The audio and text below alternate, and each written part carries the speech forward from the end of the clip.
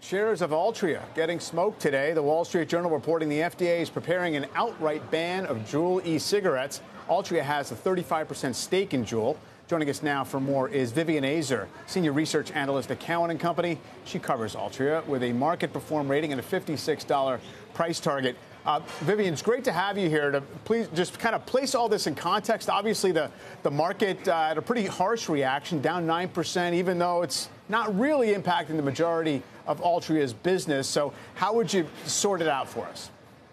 Yeah, absolutely. Thanks for having me. So just by way of background, Altria invested $12.8 billion in December of 2018 to take a 35% stake in Juul. At the time, Juul was proving to be incredibly disruptive to the U.S. cigarette market, which comprises 85% of Altria's profits. While they did have their own e-cigarettes in the marketplace, they were not able to effectively compete against Juul, hence the investment. Fast forward to 2019, the youth vaping epidemic became incredibly problematic. Juul did try to be proactive. They pulled their characterizing flavors out of the marketplace before the FDA ultimately banned them. That's stuff like mango and cool cucumber. But then as of September of 2020, all of the e-cigarette manufacturers that were selling products in the U.S. marketplace at that point had to submit very comprehensive PMTA applications to the FDA. So the FDA has spent the better part of 2 years reviewing millions of applications in e-cigarettes. They've gone through about 99% of them, and they left the largest players to the end. We have heard from a couple of heard from the FDA on a couple of Juul's key competitors.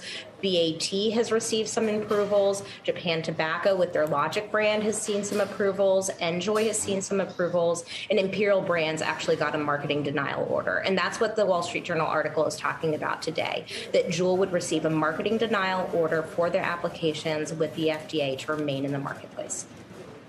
Now, from an investor's perspective, with the stock where it is right now, trading cheaply as it typically does, 8.5 times forward earnings or something like that, almost a 9% dividend yield, does it make sense to have this reaction to this news? I mean, assuming that this is not going to be a particularly viable business even going forward.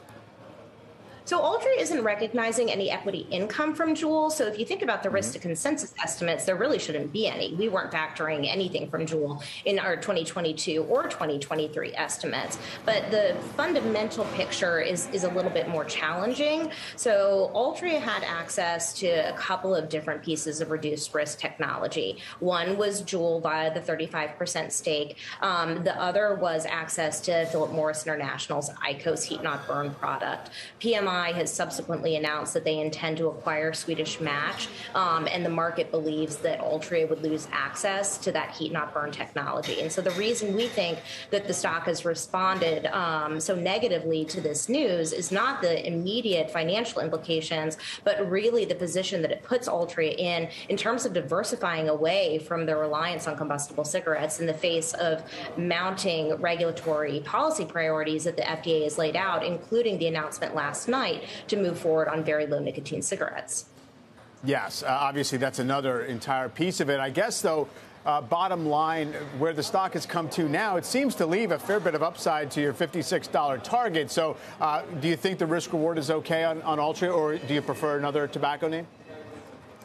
We prefer Philip Morris International. That is our top pick in tobacco, and it's actually the only global cigarette manufacturer that we're recommending. Their reduced risk products, IQOS, are available in 66 countries around the world and account for 30% of their revenues. The company aspires to generate 50% of sales from reduced risk products, which puts them in much better stead from an ESG perspective than any other tobacco company that we cover.